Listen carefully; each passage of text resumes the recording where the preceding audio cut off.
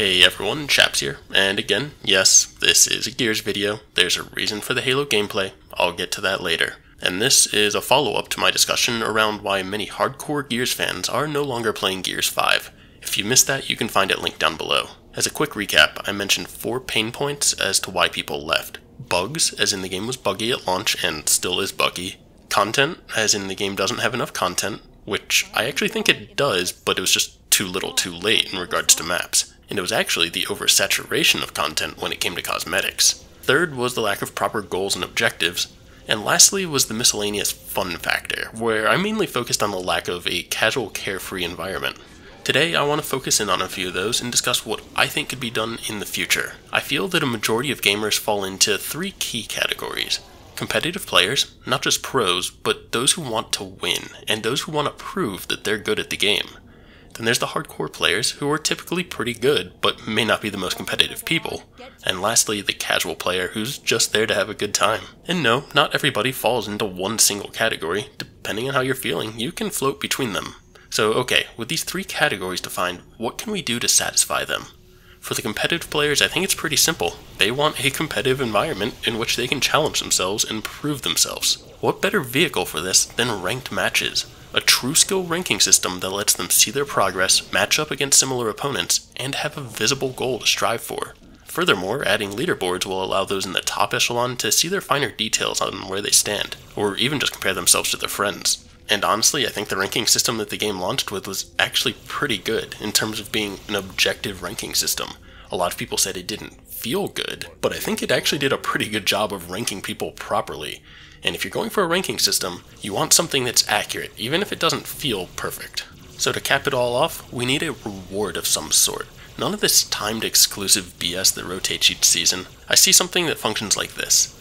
In the lobby, you can see everyone's rank. You unlock an emblem symbolizing your high watermark rank, so it's something to show off and be proud of. If you're currently in the highest tier, you could get a really cool emblem, again something to show off, but this resets each season. It's really just to show that you're currently one of those top players. And lastly, if you reach the highest tier, you unlock a character skin and weapon skin set. Again, something to show off. And again, not something that rotates each season. This is just the reward, not a Season 1 reward or a Season 2 reward. This is the reward. Oh, and by the way, you can have the same sort of thing for Horde with leaderboards and rewards. But chaps, if the reward doesn't change each season, what makes people want to come back and keep playing once they get it? Well, if they fall into this category of being a competitive player, they're probably not just in it for the reward. It's a nice bonus, but really, they're there to prove that they're the best. They're playing for the excitement of winning and holding those top slots. But now we get to what I labeled as the hardcore players who aren't super competitive. How do we keep them coming back? Well, my answer to that would be goals and objectives.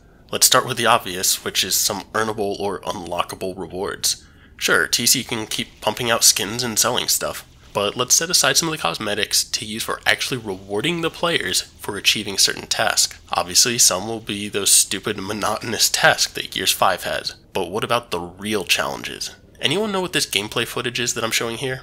This is my friends and I doing one of the Vidmaster challenges from Halo 3. Why are we doing it? Well, I guess right now we're just doing it for fun, but why did I do it originally? To prove that I could, to tackle a challenge. Gears has even done things like this in the past. Master Escape with no shots fired, no spending power on Insane, Lift with all soldiers, kill 10 leaders in Guardian. What about the all-soldier survival on Terminal from Judgment? All of these were fantastic achievements that offered up a nice challenge. It was fun proving that you could do it, and once it was done, you could help others with the achievement. Even once the content cycle for the game ends, TC still has the ability to provide challenges to the community. And this is key. This is something TC could even be doing right now for Gears 5. Issue a challenge. Ideally, add an achievement. But hey, everyone's either playing on an Xbox that can stream and record, or a PC that can stream and record. There's ways to get proof. Issue a challenge to the community. Think of a difficult task, and let people try to complete it. Even if there's no real reward, it's something to engage with the community and keep people playing. If someone is streaming the challenge, tweet it out. Post clips from people attempting the challenge. I mean, come on, there's so many random things people could do that aren't even only hard, but they're also fun. Like we said, spend no power on Dry Dock Horde in Gears 4, or the achievement for doing no power spend and the one for doing all soldiers on Lift. We decided, you know what? we're pretty good at this. Let's combine both of those into a single run and do it all together. It's things like this where if the coalition or the community can come up with these challenges and the coalition puts out an official challenge type thing on their website or on Twitter and say, hey, go do this and we'll post some clips of you. Or hey, the first few teams to prove that they can do this reward, we'll give them a couple in-game skins or something. It's something that they can do right now that would take some groups, like my friends and I, and probably convince us to go play because we actually have something to work towards. I will admit this challenge system only reaches a very small subset of the community if it doesn't have any in-game tracking. Most players never go on Twitter, forums, Reddit, or anything to find said challenges, so what about the rest of the players? That's where I really feel like the track challenges come into play. The War Journal in Gears 2, and especially in Gears 3, was fantastic for tracking stuff. Yes, it had some of those awesome earnable rewards and challenges, but it also had some of those stupid, overly grindy achievements. But you know what it did right, in some cases? Some of the seemingly overly grindy achievements, like Seriously 3.0, was broken down into sub-challenges that seem reasonably obtainable. Many things you got by simply playing, some you would get naturally if you just adjusted your playstyle slightly, and even others were those proper challenges. They didn't take too long, but they were a true challenge to work towards. Through these various different styles of sub-challenges, you're constantly seeing your progress progress. Sure, there's some things that were a grind, but they were a reasonable grind. By combining many of these so-called reasonable grinds, you create a long-lasting goal or achievement that keeps people coming back. Compare this to Gears 5. Yeah, we have Seriously, which has some sub-steps, but we have those stupid, crazy, grindy things that are overwhelming and give the impression that they're just trying to keep people playing. Yes, that was the purpose of Seriously 3.0, but because it had so many sub-steps, it didn't really feel that bad. That was a bit of a rant there, but you get the point. The occasional grind is fine, but don't make it so blatantly obvious. Create a set of smaller challenges that add up to something greater. And I guess something else to hit on here are what the actual rewards are. Just as with the rank stuff, I feel like the rewards should be something static. Again, just like the rank stuff, don't rotate season to season, don't make them limited time, and for the love of God, don't make them purchasable. Make the rewards have meaning, make people earn them. Sure, some of the stuff can be purchasable, but there needs to be a balance. Gears 5 went the route of basically everything is purchasable. They're after those short-term gains, and now that people are tired of it and they just bought what they want, it's easy for them to move on to other games. Gears 3 made you earn stuff. Even once the game stopped selling skins and DLC, people kept playing to unlock those long lead time items. Find that proper balance between short-term gains and long-term engagement.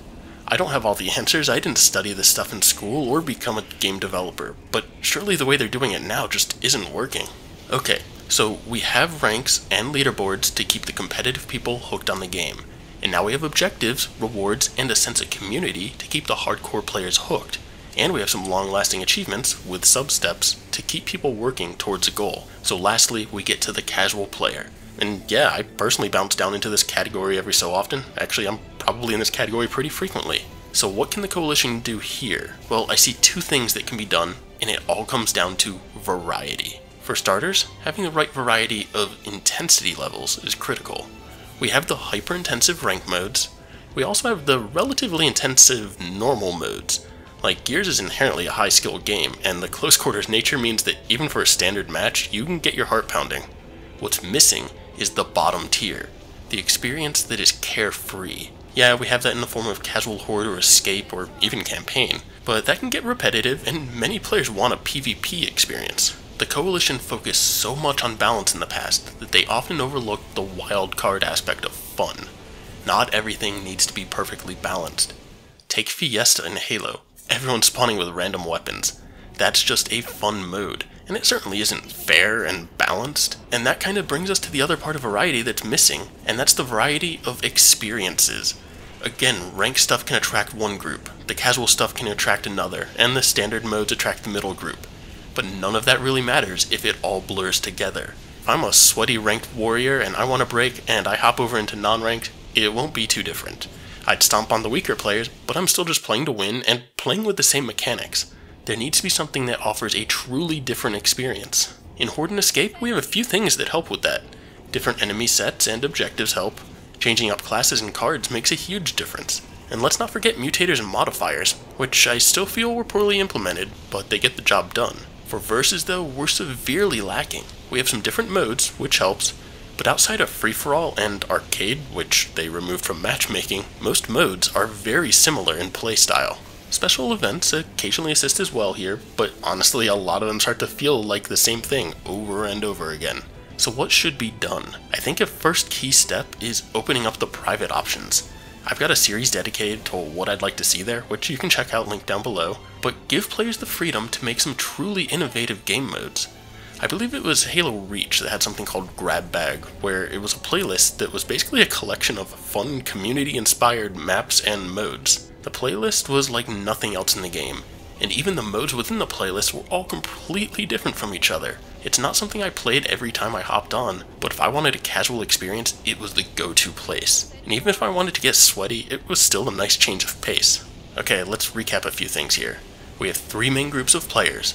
Those who want to utilize ranked play to show that they're the best. Those who are mainly playing for fun, but need some form of objective to go for, and for them, a proper set of challenges and achievements should do the job. And lastly, the casual player who's just looking for some carefree fun, in which case a casual mode would be ideal, even if it's not perfectly fair and balanced. And then, no matter which group you're in, you occasionally need a break. Perhaps that can be obtained by stepping down a tier in regard to challenge, or perhaps that's through switching over to some PvE content, or perhaps, maybe, just maybe, the Coalition will figure out how to bring us a PvP option that truly has a variety of playstyles supported. Hell, even Overrun 2.0 would work here. I think that's enough ideas for now. As future games start getting announced, I feel like this topic will certainly be revisited in the future. In the meantime, what do you think? What could they do to actually provide some incentive to keep playing? And maybe more importantly, what do you think they could do to Gears 5 to bring people back without putting in too much effort from the Coalition? Let us know in the comments down below. And while you're down there, if you think we earned it, please consider hitting that like button. And for more gaming content, be sure to subscribe. Thanks for watching everyone, and I'll catch you next time.